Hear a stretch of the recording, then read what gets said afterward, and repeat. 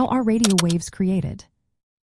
Imagine standing on a beach, feeling the gentle breeze and hearing the sound of waves crashing against the shore. Just like those waves in the ocean, radio waves travel through the air, carrying information. But how are these invisible waves created?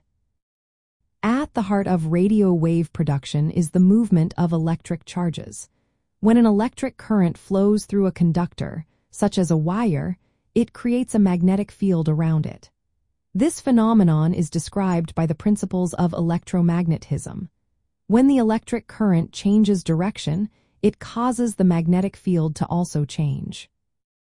This changing magnetic field generates electric fields, and together, they propagate through space as electromagnetic waves. The frequency of these waves depends on how quickly the electric current alternates.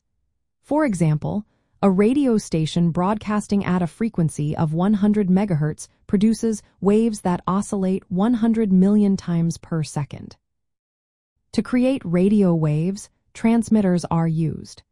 These devices convert electrical energy into radio frequency signals.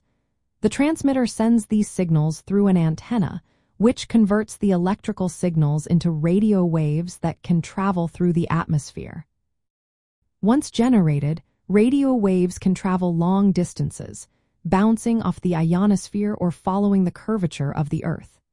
This ability to propagate allows them to carry audio, video, and data to receivers, such as radios and televisions, where they are converted back into sound or images.